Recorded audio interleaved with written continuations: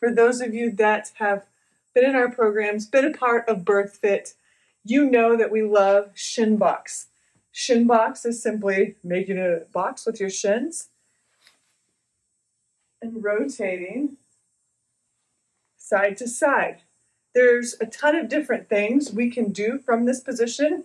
It's also an oblique sit, which is a developmental milestone for kiddos. So ideally, all of those kiddos out there hit that oblique sit. From here, we like to play with this position. Grab a block, grab a ball, something.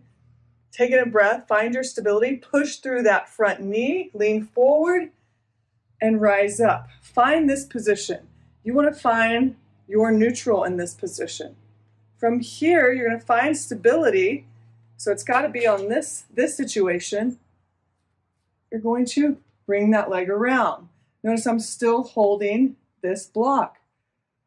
Play with this. As I sit back down, I can either bring this bottom leg forward, or I can reach around, find my shin box, find my little shimmy over to the other side.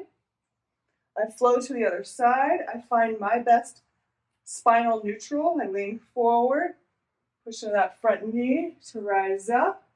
Find that position, and find the half kneeling lunge on this side.